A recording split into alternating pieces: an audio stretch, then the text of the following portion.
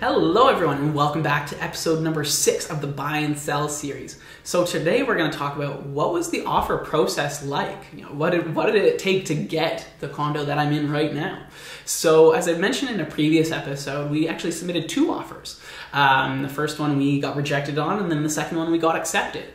So the first offer was over in Corktown. This was a great unit, a 2+ den, suited a lot of our criteria. It was like a 9 out of 10 on the checklist. It ticked off a lot of boxes: size, view, neighborhood, everything. It was really, really good. But the problem was that it was on the market for 75 days, which automatically puts like a red flag up. It's why? Average days on market right now for a condo or house is 7 to 10 days. And this was 75 days, which is like crazy long. So having looked at that, I knew already that it was probably going to be overpriced.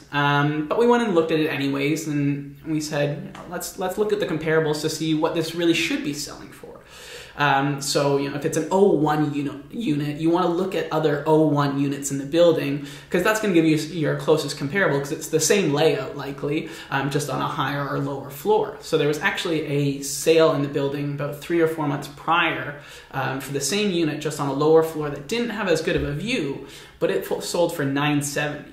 The place that we were looking at was listed for just under $1.1 million. It was $1,098,000, something like that. So $130,000 difference between the last sale and what they were asking. So a huge discrepancy, and we just couldn't see where was this value coming from. But irregardless, we decided to say, let's go forward with an offer.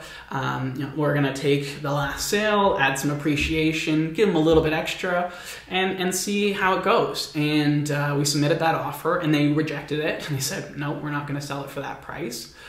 So we decided to say, let's just wait a week and see if it's still there. And it was. So we actually went back at a higher price, which was above what market value was. But since we were going to be holding that property for 10, 15, 20 years, we knew that we would recuperate it eventually.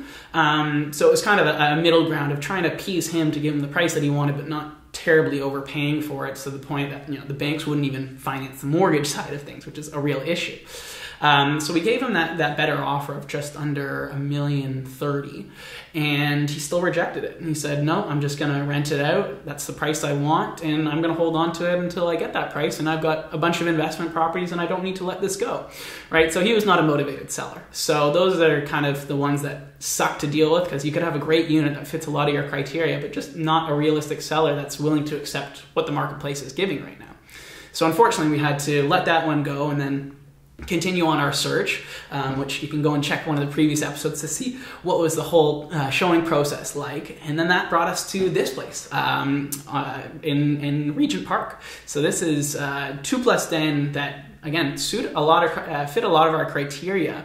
But the reason that we actually didn't look at it initially is because they were holding off on offers. It was listed for $799 and holding off on offers, which for this size and for this location, I knew it was way too low. And we just weren't in a position to get into a fight, because I had to sell my condo, which would mean I would have to have conditions and all of these things in, which wouldn't make me very competitive in a multiple offer situation. So I initially actually didn't come and even see this place, because I said, it's going to go for way over ask, and I'm just not in a place to fight, so let's just not go and see it.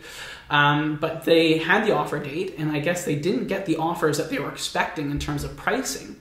So I'd actually called the agent, because I'd noticed that a couple of days later, after the posted offer date, that it still hadn't been updated as sold. So I'd messaged her saying, hey, is the property still for sale? And she said, yeah, we're actually going to take it off the market tonight and relist it tomorrow at the new price, which was $875.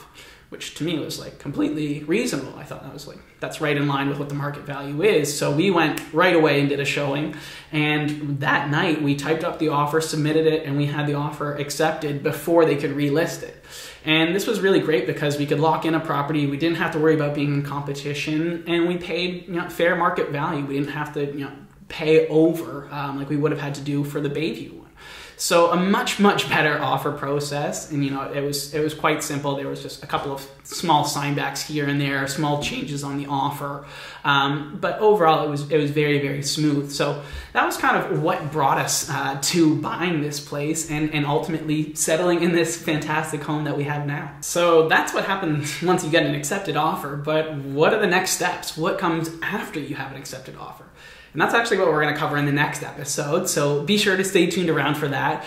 Subscribe so you can stay updated as soon as it comes out. Every Tuesday and Friday we've got new releases. But yeah, if you have any questions about what we talked about today, the offer process, how to get there, anything related to the buying and selling process, feel free to leave it in the comments section below. And I'll talk to you guys on the next one. Bye.